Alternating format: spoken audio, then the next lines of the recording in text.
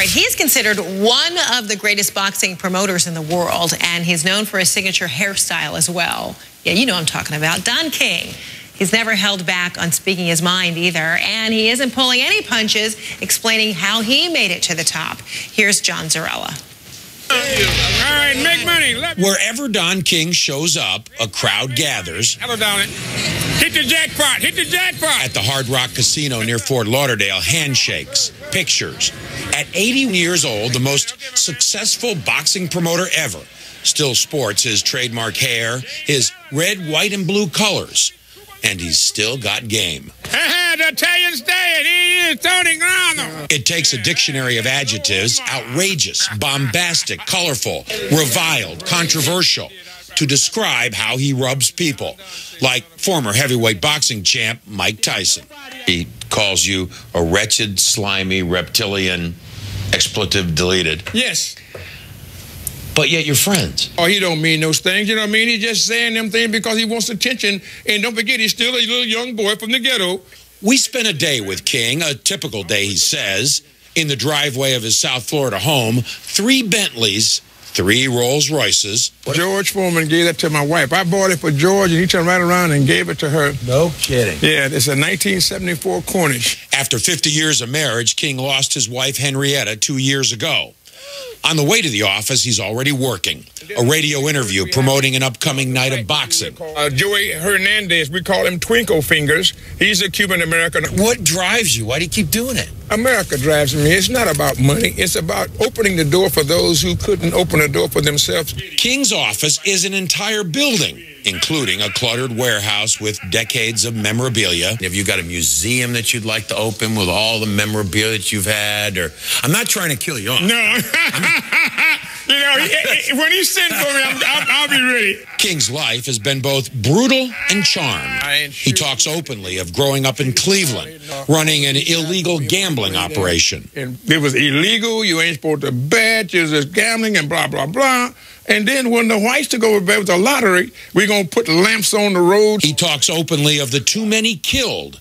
The first ruled justifiable homicide after a man breaks into his home. I run to my room to get my gun, and we shoot it out in the living room. He served 4 years for manslaughter after beating to death a man King says owed him money. He was later pardoned. You have regrets? You suffer deep contrition for any time that you are part of, you know, doing something that would hurt human being. Out of his prison years, King says grew his theme. Only in America could Don King happen.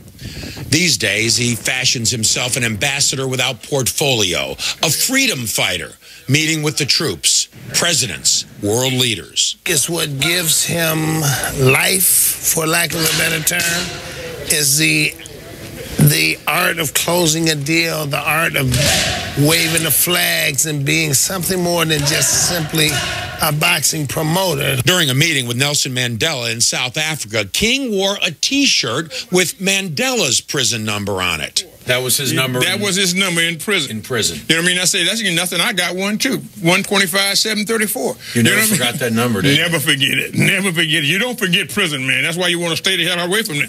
Putting it in boxing terms, King's fight card is full the day we're with him. He meets with a Ukrainian boxer and his entourage. The negotiator.